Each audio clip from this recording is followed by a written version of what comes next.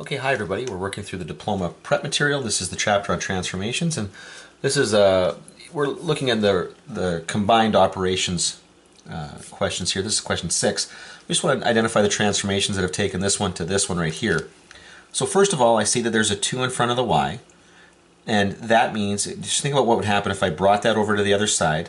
What that would mean is I'd have to divide by 2. So I'm going to have a vertical stretch by a factor of 1/2.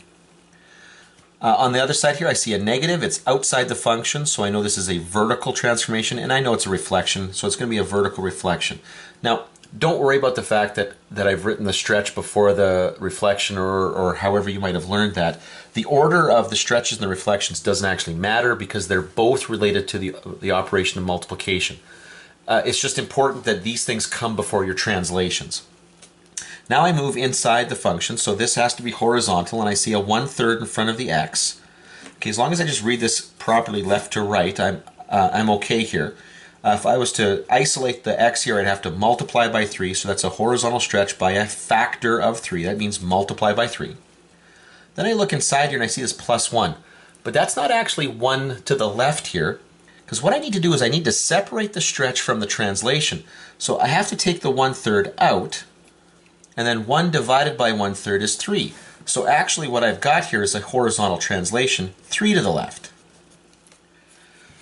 Now you got to remember that, okay? You always got to separate the stretch out here.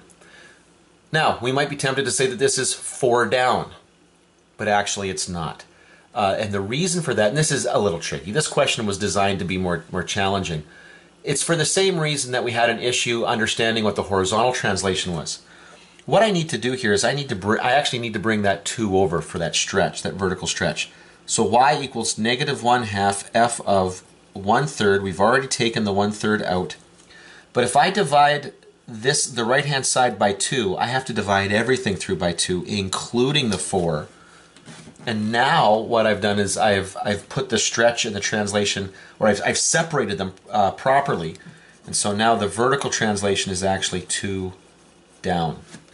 Okay, it's kind of a mean question because there's an awful lot in there, but yeah, you got to make sure that the stretch, that basically everything is on the right-hand side, and that you've factored the stretch, horizontal stretch away from the translation.